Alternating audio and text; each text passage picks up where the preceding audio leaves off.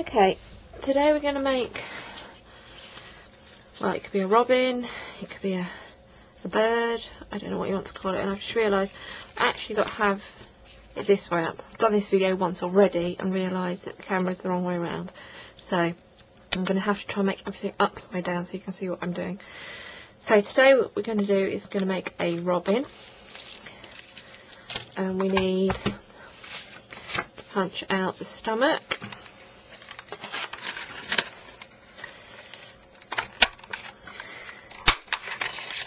Probably about 2-inch stomach.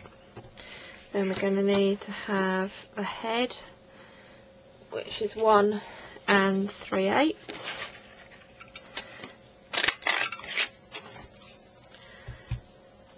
So you're going to need that.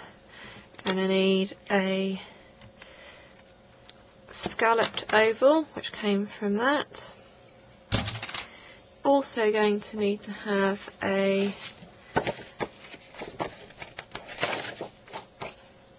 scalloped circle, which will be used, just a small part of it, for the beak.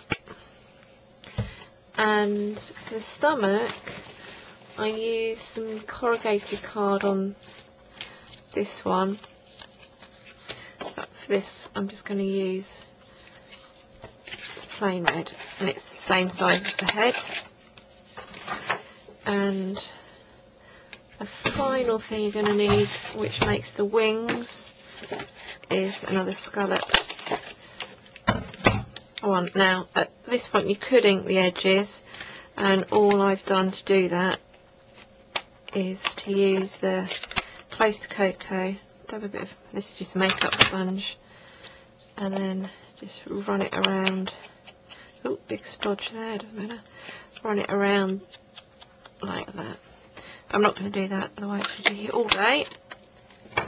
So first thing you need to do is to cut in half that one, and this makes the wings. And you could at this point either poke some holes in it, like so. You have to remember to do this all upside down in a minute. May as well do the other one as soon as we're here. Or what you could do, like I did on the other one, was just to run some white pen or any colour you fancy just around each of the scallops at the end. Right, so once you've done that, get your circle and glue. Right, I will do it my way up and then turn it, because otherwise it's just going to be a complete disaster.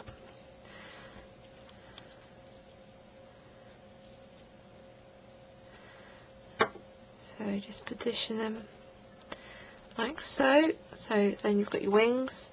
You could also do ink the edges so it shows up a bit better. Right, the next thing you're going to need to do is to make the feet.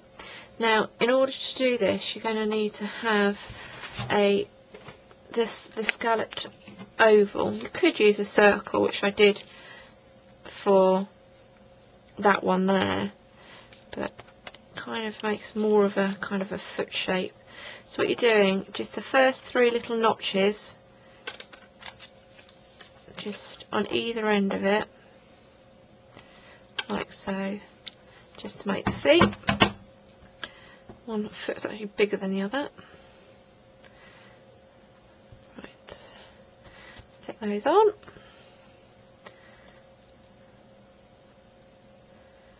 Like so. Then get the stomach. Oh, foot's come off. Oh, I need to, it's upside down again, isn't it? So that's your feet bit done. So now with the stomach, I use dimensionals just to kind of make it pop out a little bit more. Was organised first time I did this round. Now it's just a complete disaster and I can't find anything that I need. Anyway, you can put dimensionals on. For the sake of not having to do the whole video again, I'm going to stick the stomach on without the dimensionals. Like so. Right, and then for the face, again, ink around the edges if you so wish. Going to need to have I just use a little hole punch for this. 2 black circles.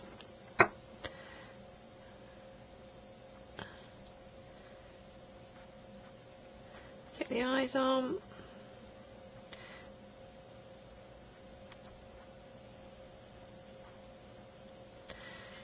Without making too much of a gluey mess. Right, then, right, for the beak, what you need to do is just take one section of the scallop and just cut it out.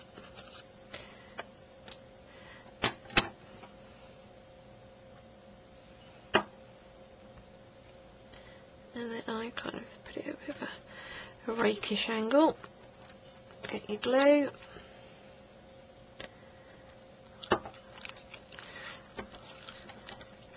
Stick it on.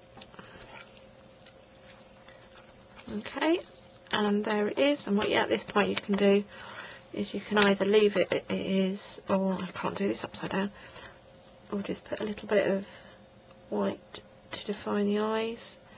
Do a little bit of white on the feet, and a bit of a white up there. It's really up to you at this point what you do. So there we go, one robin making out of punches.